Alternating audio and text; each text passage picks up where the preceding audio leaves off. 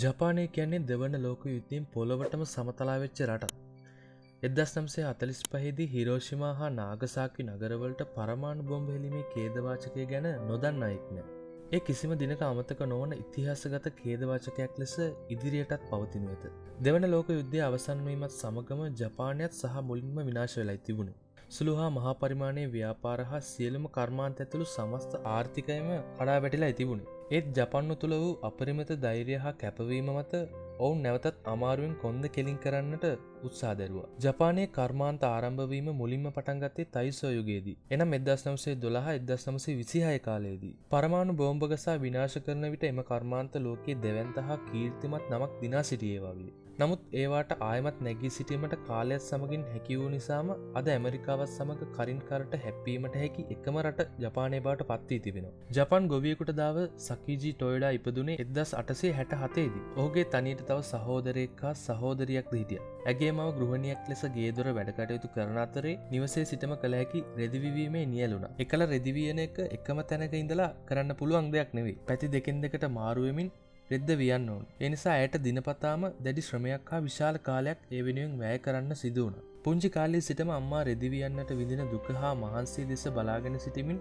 උස්මහත් වූ සකීචි යොවුන් වියට එද්දිම අම්මාව මේ දුකින් ගැලවිය යුතුයයි ඔහු සිතනවා. සකීචිට නව නිපැයුම් සම්බන්ධව තිබූ ඇල්ම නිසාම රෙදිවියන්නට යන්ත්‍රයක් සෑදීමට අදහසක් එනවා. ඔහු විසින්ම කළ සැලසුමකට අනුව දැව යොදා ගනිමින් රෙදිවිවීමේ යන්ත්‍රයක් නිර්මාණය කරනවා. 1890 දී සකීචි විසින් තම මව වෙනුවෙන් නිර්මාණය කළ යන්ත්‍රය ලොව ප්‍රථම රෙදිවියන යන්ත්‍රය බවට පත් වෙනවා. ඒ යන්ත්‍රය අර්ධ ස්වයංක්‍රීය යන්ත්‍රයක්. සකීචි ওই කාලෙදිම විවාහ වූ අතර ඉන් දියණියක් හා පුතෙක් ලැබෙනවා. නමුත් ඔහු නවනිපැයුම් කාර්ය මග නතර කරන්නේ නැහැ. දිගින් දිගටම උත්සාහවන්ත වී එම යන්ත්‍රය දියුණු කරන්නට පටන් ගන්නවා. 1896 දී ලොව ප්‍රථම වරට පූර්ණ ස්වයංක්‍රීය රෙදිවියන යන්ත්‍රයක් නිපදවන්න ඔහුට හැකියාව ලැබෙනවා. නමින් කීජිරෝ ටොයොඩා වන සචීගිගේ එකම පුතාද ඔහු මෙන්ම නව නිපැයුම් උත්පාදනයේ නිපුණෙක් බවට පත් වෙනවා. 1924 වන විට තරුණ වී පසු කීජිරෝ තම පියා සමගින් එක් වී රෙදිවිවීමේ යන්ත්‍රය අධිවේගී යන්ත්‍ර බවට පත් කරනවා. මෙම යන්ත්‍රයේ මොඩල් G මැෂිම නමින් අදටත් ලෝකයේ පුරා ප්‍රසිද්ධයි. එක යන්ත්‍රයකට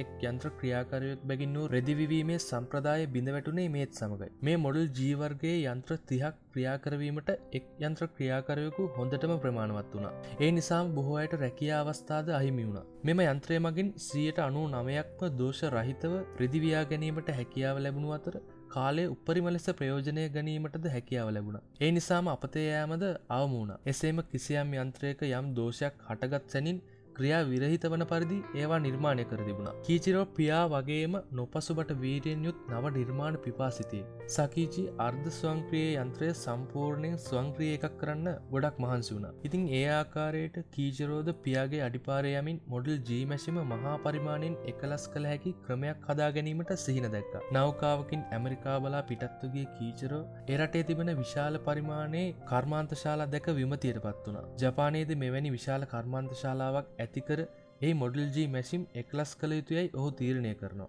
ඒ අනුව 1926 දී ජපානයේ ආරම්භ කළ මෙම විශාල කර්මාන්තශාලාව ටොයොඩා ඔටෝමැටික් ලූම් වර්ක්ස් නමින් ලෝකයේ පුරාම ප්‍රකට වෙනවා. 1929 දී කීචිරෝ ඇමරිකාවේ සංචාරයක නිරත වෙනවා. ඒ කාලය වන විට ජපානයේ මිනිසුන්ට මෝටර් රථයක් දකිනවා කියන්නේ බොහොම විරල සිද්ධියක්. නමුත් බටහිර රටවල හා යුරෝපීය රටවල සංචාරය කරන්නට යන ධනවතුන්ට සුලභව මෝටර් රථ දකින්නට හැකියාව ලැබුණා. කීචිරෝටත් ඇමරිකානු සංචාරයේදී ඕනතරම් මෝටර් රථ දකින්නට ලැබුණා. ෆෝඩ් ආයතනයෙන් 1908 ඉඳන්ම හදපු මොඩල් T තමයි ඒ දවස්වල ඇමරිකාවේ බහුලම මාදිලි වුණේ. වසර දෙකකට කලින්, ඒ කියන්නේ 1927 මොඩල් T වර්ගයේ මෝටර් රථ නිෂ්පාදනය කිරීම සම්පූර්ණයෙන්ම නවතා දමලා තියෙනවා. ඒ වෙනකොට ඔවුන් ඒ මොඩල් එකෙන් නිර්මාණය කර ඇති මෝටර් රථ සංඛ්‍යාව මිලියන 15යි. බොහෝ කාලයක් යනතුරු ලොවේ වැඩිපුරම ඇති කාර් මොඩලේ වාර්තාව හිමි කරගත්තේ එම මෝටර් රථයයි. Volkswagen ආයතනය විසින් 1972 දී බීටල් මොඩලේ මෝටර් රථ නිෂ්පාදනය කිරීම නතර කළ අතර ඒ වෙනකොට එම මොඩලෙන් නිෂ්පාදනය කර තිබූ මෝටර් රථ සංඛ්‍යාව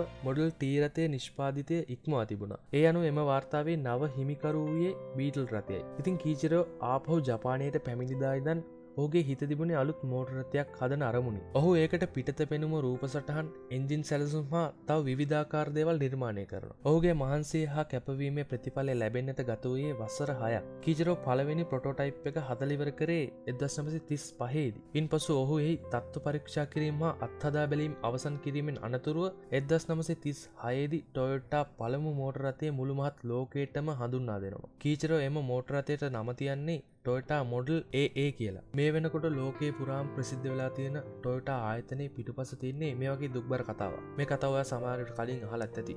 සමහර අය අහලා නැතුව ඇති. ඉතින් දන්න අයගේ දැනුම වැඩි වෙන්න සහ නොදන්න අයට දැන ගැනීම සඳහා තමයි අද අපි මේ වීඩියෝ එක ඔයාලට අරන් ආවේ. ඉතින් අලුත්ම වීඩියෝ එකකින් හම්බෙමු. සියලුම දෙනාට සුබ දවසක්.